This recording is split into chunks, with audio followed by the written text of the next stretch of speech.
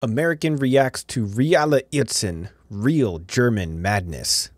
Let's take a look.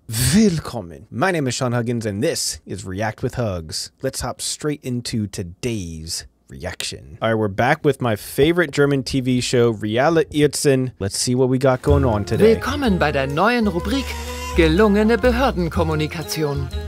Heute berichtet Gisela Ninnemann aus Flintbeek in Schleswig-Holstein. Hallo. Hallo. Hallo. Als pensionierte Beamtin bekommt sie vom Dienstleistungszentrum Personal Arztkosten ersetzt.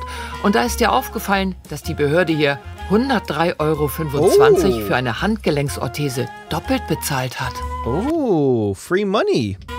Die Behörde hat mir 103,25 € zu viel überwiesen. Und dann habe ich schnell eine E-Mail geschrieben und gesagt, liebe Leute, setzt euch mit mir in Verbindung. Wie können wir das korrigieren? Oh boy. So it begins. Und die Behörde, also das Dienstleistungszentrum Personal, hat ihr gleich einen freundlichen Brief geschrieben, voller Dankbarkeit für den Hinweis. Oh gosh. In einem wirklich dreiseitigen Schreiben teilen die mir mit, dass ich mich ungerechtfertigt bereichert hätte über diese 103 €. Dabei habe ich denen das doch mitgeteilt, dass da zu viel gezahlt worden ist. Und dann 3 pages of telling her she messed up and they're the ones that paid her. soll ich noch mit Fristsetzung Stellung nehmen zu dem ganzen Vorgang. Frau Ninnemann bedankt sich ihrerseits mit einem Brief an die Direktorin des Dienstleistungszentrums Personal DLZP. Dude, no way.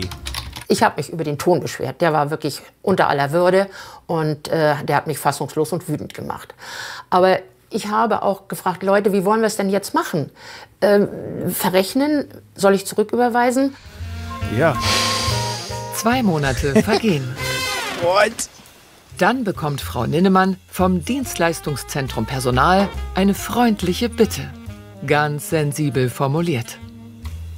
Ich erinnere an mein Schreiben vom 1.11.23. Erwarte die Übersendung einer Stellungnahme bis zum 5. Februar. Sollte bis dahin keine Stellungnahme vorliegen, wird über die Rückforderung nach Aktenlage. Oh, dang. Dude, German bureaucracy at its best right here. Oh my Und weil die Kommunikation mit dem Dienstleistungszentrum Personal DLZP so einen Spaß macht, hat Frau Ninnemann noch einen Brief geschrieben. Und da steht drin: I like the Ich habe pettiness. bereits Stellung genommen und ich habe bereits die Rückzahlung angeboten. Und ich biete sie jetzt hiermit nochmal an. Das DLZP hat ganz kundenorientiert sofort reagiert. Mit einem 6-seitigen Brief und einer überraschenden Lösungsidee.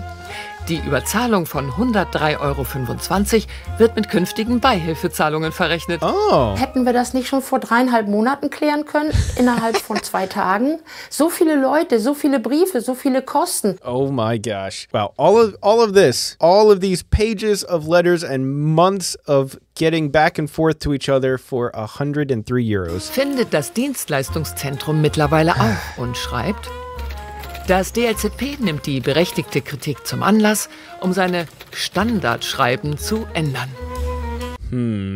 Yeah, something tells me this isn't the standard way that they communicate. Or maybe it is. Actually, maybe it is. I've definitely dealt with my fair share of German bureaucracy and yeah, this is a pretty common thing.